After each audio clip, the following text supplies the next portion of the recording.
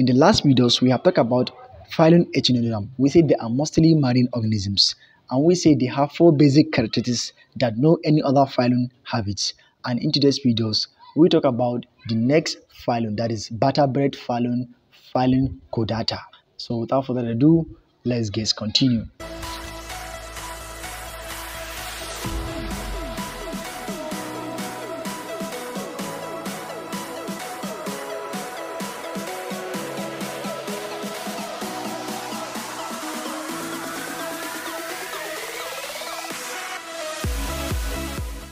Phylum Chordata are vertebrate. So we have finished invertebrate. Now we will talk about vertebrate.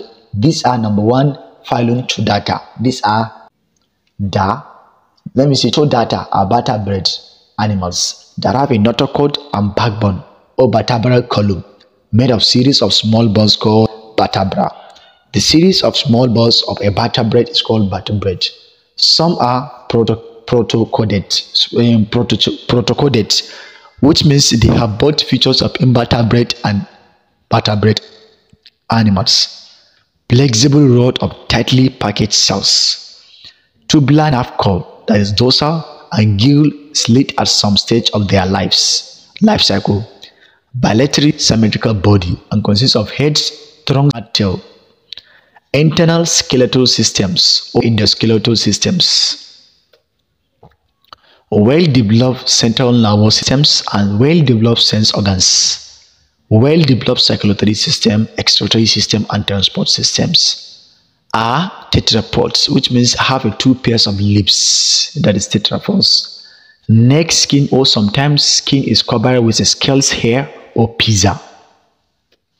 Separated males and female with sexual reproduction in most cases, which few cases of sometimes then they have sex separated. Classifications of vertebrate. Vertebrate have been classified. The first one is species: Amphibians, Reptiles, Aves, and Mammalian.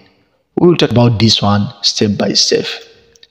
Class species, but that will be in our next video. Thank you so much for watching.